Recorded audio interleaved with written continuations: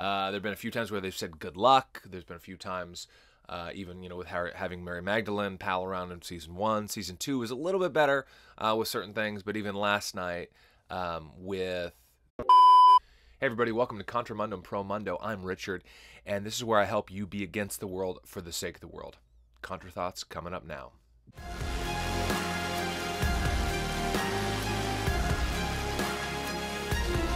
All right, so we've been talking about The Chosen TV show, wildly popular online TV show. And first and foremost, I have to just give a brief bit of background of me. I am a husband. I'm a father of 4. I'm a pastor of a Southern Baptist church. Don't worry, we're not woke. And yeah, trying to be in this world and live for Christ and serve Him as King. But using this technology, using these things, using these means to connect people, to push against the world, even push against the church. And that's what we're going to be doing today, the church general. Not any particular denomination or particular people per se, although of course it's talking about The Chosen, the TV show, with Jesus and the apostles and basically first century life and what that looked like. I have watched The Chosen. I've watched a lot of The Chosen, and so I'm not a hater, as it were, at all. In fact, I was disturbed to see a few different things. And there was a few things early on in the first season in particular where Mary Magdalene is hanging around with all the disciples, and the disciples don't have their wives, and it's just kind of like, it's mentioned where, do we not have, like Peter, and I forget where in the scripture it says, that have the right to take along a believing wife. So certainly Peter would have brought his wife, and it actually depicts his wife, so it kind of goes against the whole Roman Catholic thing, which is good. Although last night's episode, the Christmas episode, really kind of reinforced 2 things for me. And yeah, so we'll get into that. But a word from our sponsor first. Coffee.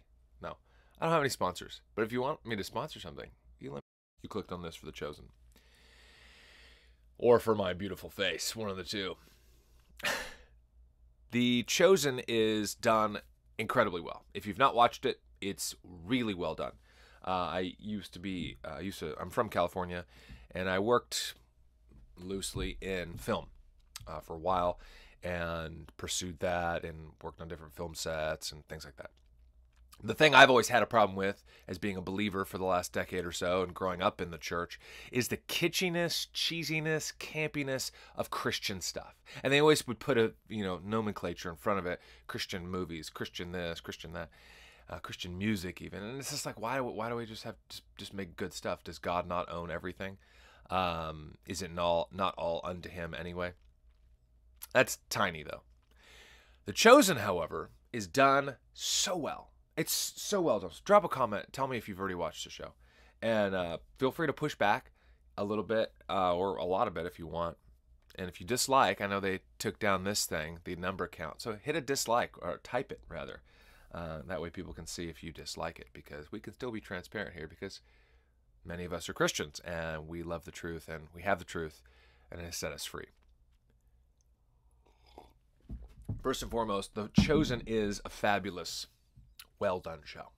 The acting is great, the sound is great, the sets are really great. The writing, easily the worst. Easily the worst. I mean, everything's like a 9 and a 10 out of 10. 9 and 9, 10, 10, 10. Like the writing's like a 2 or a 3. There have been a few times where they've said good luck. There's been a few times, even, with having Mary Magdalene pal around in season 1. Season 2 was a little bit better with certain things, but even last night with the Christmas episode, where it was basically, if you've watched it, again, let me know, is 4 BC, which is really right around where Christ was born. There's a church calendar they messed up, and now it's technically 3 or 4 BC. What was that? And then it also bounces to 48 AD. So, of course, Jesus was crucified around 30 AD, of course, resurrected, ascended, and then the church is building. And many of the letters, the Gospels and so on, Galatians, Matthew, James, were all written in the late 40s. Sometimes some people even believe as early as the early 40s, so just a mere decade and a half or so after the ascension. And this is saying 48. So it does depict Luke. It talks about Luke, Mary Magdalene, Mary, Jesus' mother, and so on. But the trouble is, and I'll do the 2 points of why I have problem with this episode. Number 1 is it has Mary sneaking in with a driver. He's on a wagon. He's got fruits and whatever. And he sneaks in past a Roman to meet somebody. So he gets out, and it reveals Mary, the mother of Jesus, is there. And then Mary Magdalene is the one who was being snuck in. Okay, that's cool. There's all sorts of spurious extra stuff about Mary and Jesus dating and Mary having his baby and blah, blah, blah, and getting married and all that. It's nonsense. That didn't happen. It didn't happen. But people still will believe certain things, or even the church in general have adopted many things or created things over the years. Roman Catholic, I have a lot of reasons why I'm not a Roman Catholic. One of which is this, the Mariolatry. So number 1 is the Mariolatry. And the creator, Dallas Jenkins, isn't a Roman Catholic, but Jesus, the character, the guy who plays Jesus, is, and a few other people. And I wouldn't bring this up if I didn't already have warrant. Mary Magdalene calls Mary, Jesus' mother, Mother Mary. And she calls her that more than once. She calls her that to Luke, and I'll get more to number 2 here in a moment, because she delivers a message. But she says, Mother Mary this and Mother Mary that. And it's like, the Bible never calls her Mother Mary. But of course, the Roman Catholics believe that she was also sinless, and there was an immaculate conception and all that other stuff. And there you have to go back to her mother. I believe it was Anna, was Mary's mother.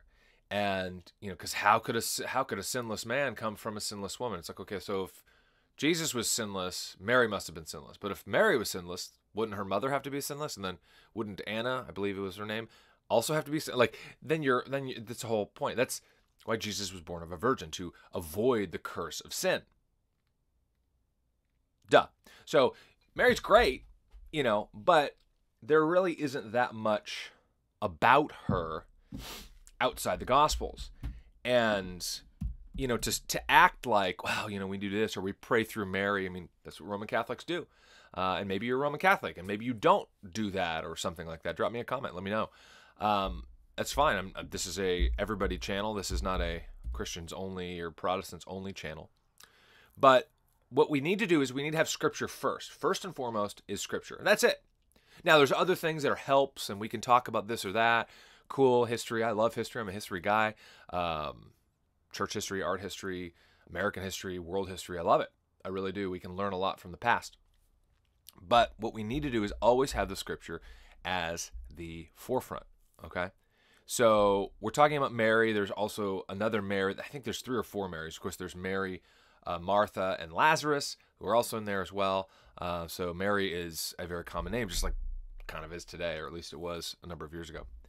But there is nowhere, if you search Mary in your favorite Bible translation or Bible program, Mother Mary. There's never a talk about Mother Mary. So, James himself was the half-brother of Jesus, the author of James. Now, again, Roman Catholics want to perpetuate the lie that Mary was perpetually virgin, which is just ridiculous. Again, if you think about it, in a common sense, two husband and wife get married. They're not gonna, give me a break. It's so Mother Mary. She calls her Mother Mary, and that's a little small. But the problem with that is, and this is one of the reasons why I bring it up, is most recently, I don't know, within the last number of weeks, maybe months now, Dallas Jenkins, the creator, who's a great guy. Seems like a great guy. He does stuff like this. You've probably watched some of this stuff, and he talks to people, and they sell the merch, and they do this, and they promote that. Great.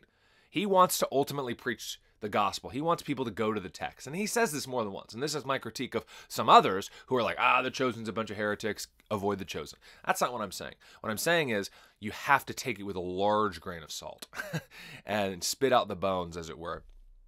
Or just, avoid it altogether. But it's not flawless. It could be. It could be so much it could be so much better. It could be so much better.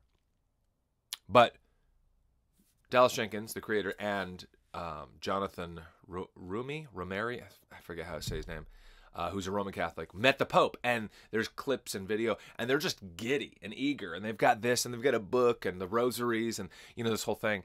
And especially Jonathan, I don't know if Dallas does. And I understand, this inclusive sort of thing. You want to be friends and quote-unquote tolerant or whatever. I get it. Sure, it's 21st century. I get it. But this Pope isn't even like a good Pope if you're a Roman Catholic. Like, if I was Roman Catholic, I had a good friend. He actually died in a car accident over the summer. It was kind of crazy. But he was a Roman Catholic, and he was really transitioning away from it because there were so many problems. And he actually had a lot of questions. We had a lot of good conversations. Anyway, very tragic story. He did not like the Pope at all, especially. And, he was a standard conservative, traditional guy.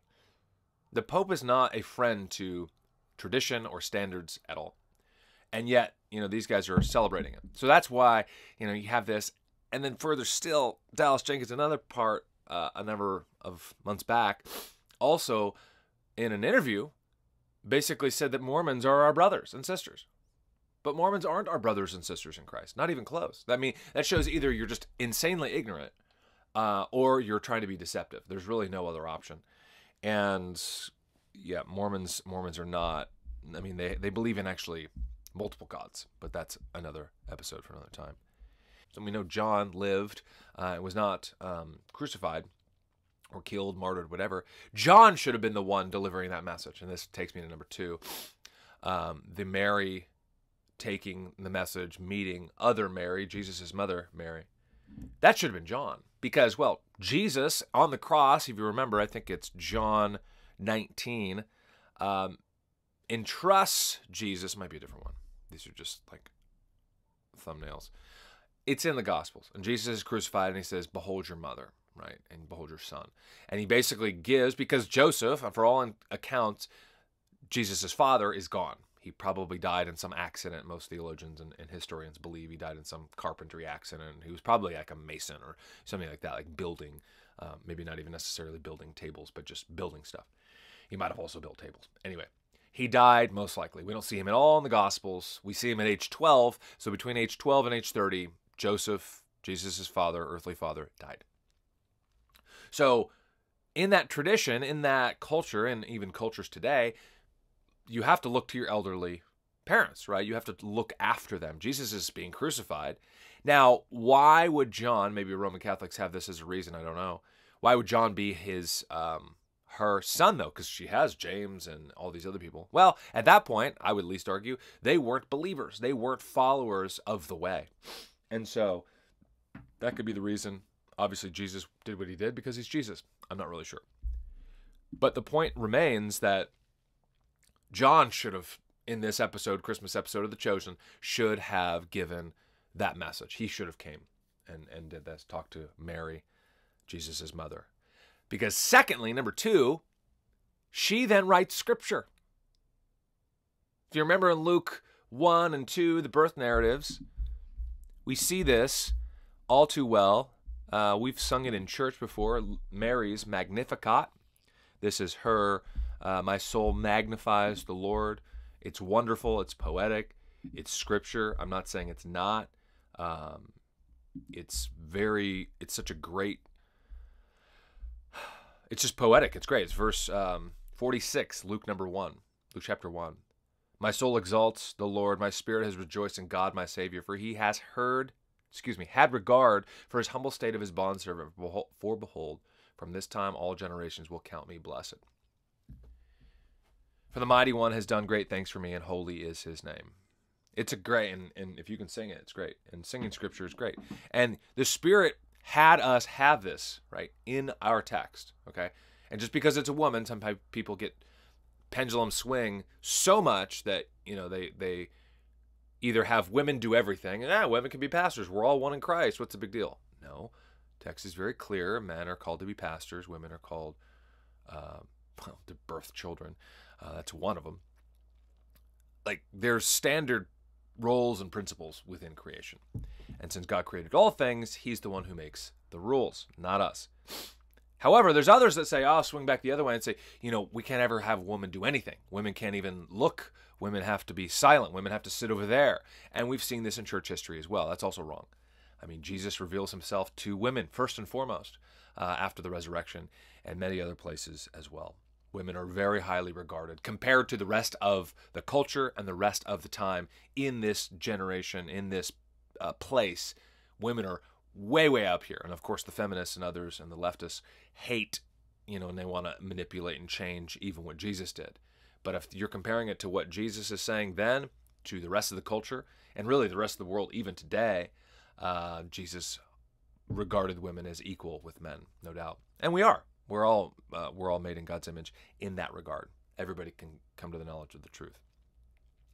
But the number 2 is the fact that Mary Magdalene, if you've wrote this, or if you've seen this, let me know. Mary Magdalene writes what Mary, Jesus' mom, Jesus' mother, writes. Because she basically tells her, hey, you know what? Find Luke, who's compiling the gospel, right? We know that. Okay, great. And you might be thinking, man, you're just nitpicking. Okay, well, maybe. But I'll just hear me out. Mary, Jesus' mother, tells her, there was a poem that basically, when I saw Elizabeth, she called me blessed, and the baby in her womb leapt when she found my baby was there, Jesus and John the Baptist, right? And because they were cousins, second cousins or whatever. And she obviously told this to Luke, or somebody told this to Luke, right? Because it's in the Bible. But we don't know at all. It's possible, sure, but a lot of things are possible. It's very possible, or it's possible, that Mary Magdalene was told this by Mary, Jesus' mother. Probably not. But probably not. Just because something's possible, like it's possible the sun won't come up tomorrow, right? It's possible, but it's not very likely. It's not probable. So it's possible. But this is my rub with The Chosen, is they exalt and they're really putting women, and they're blurring a lot of lines, especially with the female-male roles. And I understand why they're doing it. They're doing it because of the culture. They're not doing it because of the text of Scripture. They're not doing it because of history. They're doing it because of the culture. Because the culture's and just constantly has us in this vice and is just turning it tighter and tighter and tighter every single day. And you either stand and say, no, I'm not going to be in that vice, have fun, or you slowly go, okay, and you capitulate. It's one of the two options. So Mary Magdalene writes Scripture and gives it to Luke. Now, Luke, of course, is quote-unquote writing Scripture. And sure, you might be thinking, well, dude, come on. What's the big deal? Just you're being so nitpicky. Like, you're a hyper-complementarian. Like, get out of here.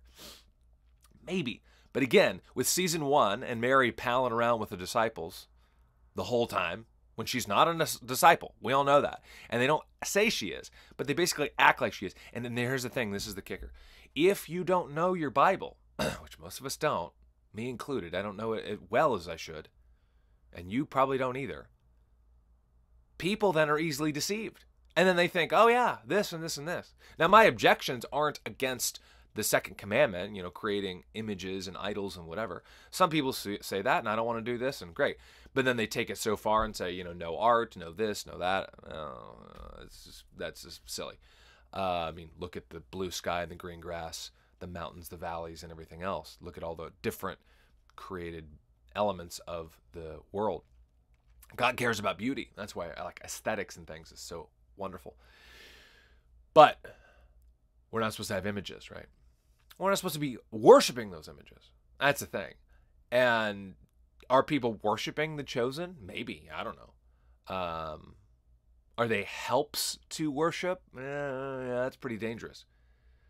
But if it's just a remembrance, if it's a reminder to go to your text, And that's what Dallas Jenkins says. Go to your text. I want you to look at this. Because they're filling in a lot of the white spots of the possibility of these things. Now, again, 90% of the time, I don't have a problem with The Chosen. It's that 10% or so that I have a problem with. That's big enough for me to make this video. Jesus' mother isn't Mother Mary. You look at Roman Catholicism, the perpetual virginity of her. There's all this other stuff, Mariolatry, the worship of, or the veneration. They use the word veneration, not worship, because, you know, that's idolatry. But it's basically functional idolatry. Mary Magdalene basically being an apostle or a disciple. And that's a big no-no. That's not okay. Because that's not the case. That's not at all. There's no indication whatsoever for us to think that. But people who are either baby Christians, just freshly saved, can easily be led astray. And you're just going to get a wrong view of the scripture. You're going to get a wrong view of God and everything else. So anyway, I hope you found this helpful. If you did, I would appreciate a like. And if you didn't like it, that's okay. Type dislike down in the comments. Right down here. But if you did like this, share it too, please. Please share it. And please subscribe. I'm trying, again, to help you, help others be against the world, for the world. That's what Contra is. And seeking to have discernment in this life, because the world is passing away, but Jesus says we have and will have trouble in this world, but fear not, I have overcome the world. So in the meantime, let us walk as if our Lord has overcome it, and not cower and not fall back. All right? Until next time, we'll see you tomorrow.